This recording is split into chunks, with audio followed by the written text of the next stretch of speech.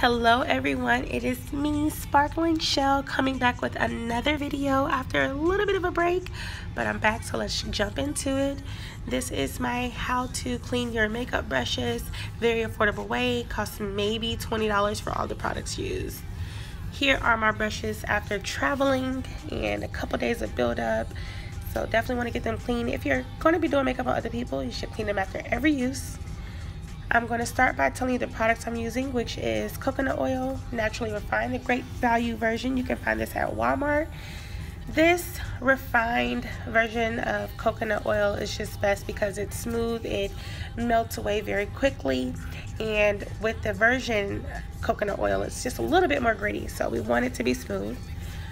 Also, antibacterial soap to help remove the bacteria and germs and buildup and everything. Some good old H2O to help build a consistency for our mixture. A large bath towel that we will rest our brushes on. And some dish soap, so dishwashing liquid, to help remove that buildup as well. Also a fork, which is going to serve as a whisk, or you can use a whisk if you fancy like that, girl.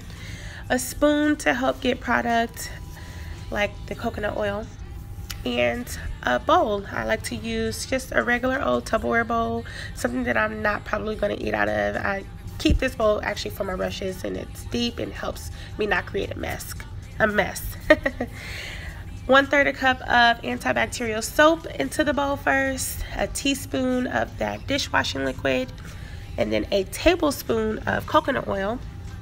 I'm going to add the water off camera, and then I'm going to start whisking away with my fork, mixing that away to just get a nice consistency. We want it to be able, you want to be able to drizzle if you need to.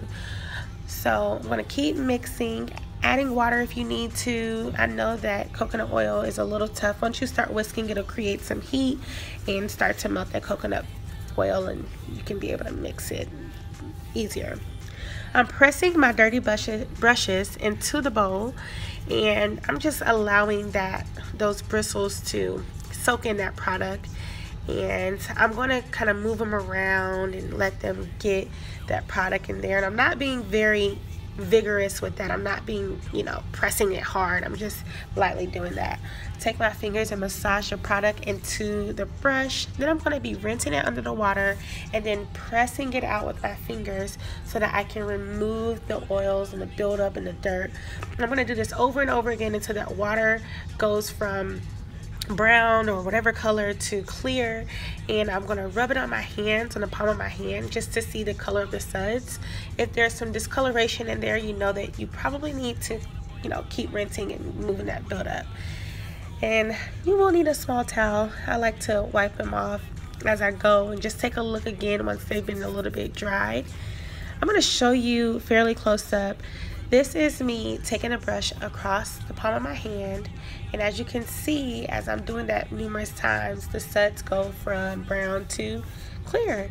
Now that has a few more suds in it, so I'm going to rinse a little bit more, but I just wanted you to see how that product really does get the dirt out of your brushes. I'm going to do this over and over again for all of my brushes, and making sure that that water goes from brown or pink or red to clear, because we want the suds gone too.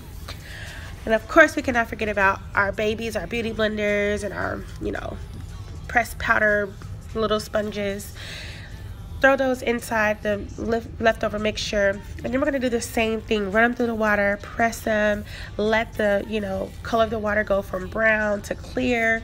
With your beauty blenders, they're going to take a little bit more work, just because normally, I don't know about you guys, but I'll use my beauty blenders for my contour, for my highlight, for my powder. So there's a lot more buildup in there.